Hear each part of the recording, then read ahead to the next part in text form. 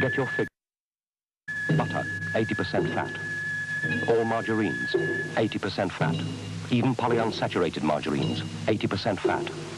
St. Ivel Gold, 40% fat. Eat the one with half the fat.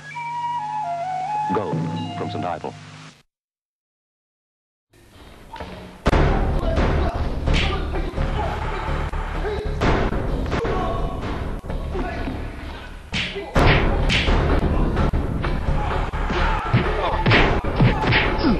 Wing Chun is a very gentle art.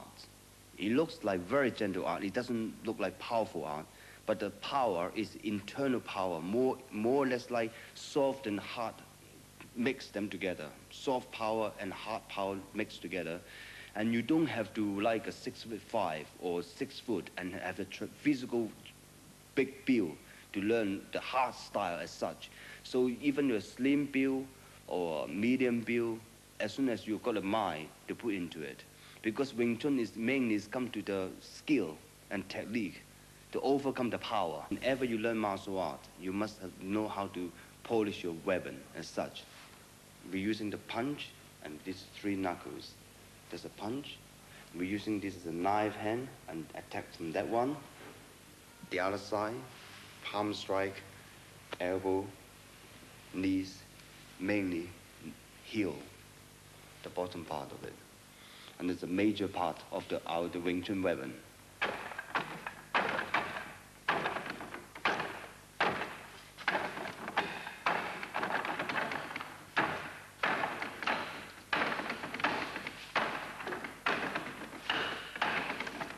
Using the dummy man allows all the techniques to be used strongly. It hardens the performer's arms, training him to expect and accept the pain of his blows.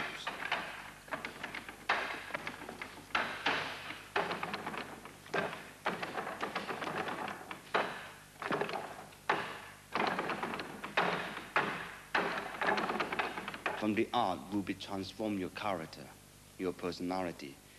If you're a lazy one, you're the sneaky one, and you're the coward one, whatever is all from the art you will transform your own personality and your character from it. And that would be one point. And the second point, you know exactly where you are, then you know how far. If you've been defeated, you know you're not there.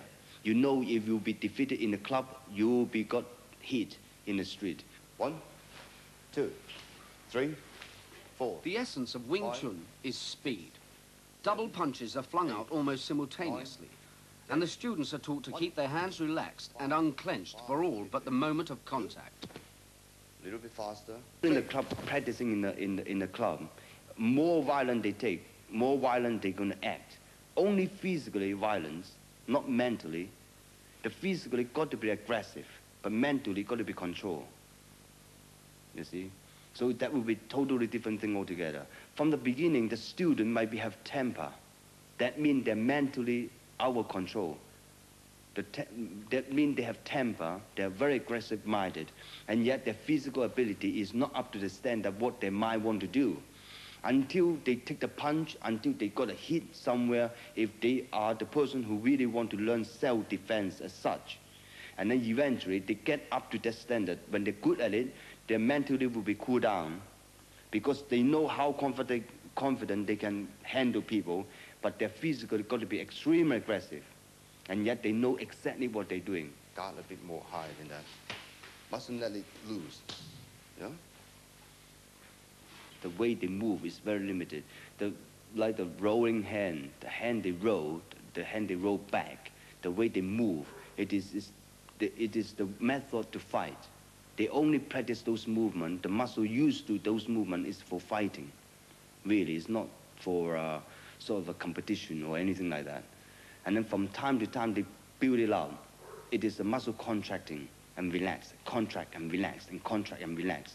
And eventually they get the hidden power, which is you don't have a big build and you don't make a big move to develop the deadly skill. When we fight, we don't have rules. We have no rules because we train for real self-defense. Real self-defense, I mean real fight. When you have a real fight, you have no rules. There are no concessions to the women that study here. They're expected to stand up to the sparring with the male students in preparation for actual fighting conditions.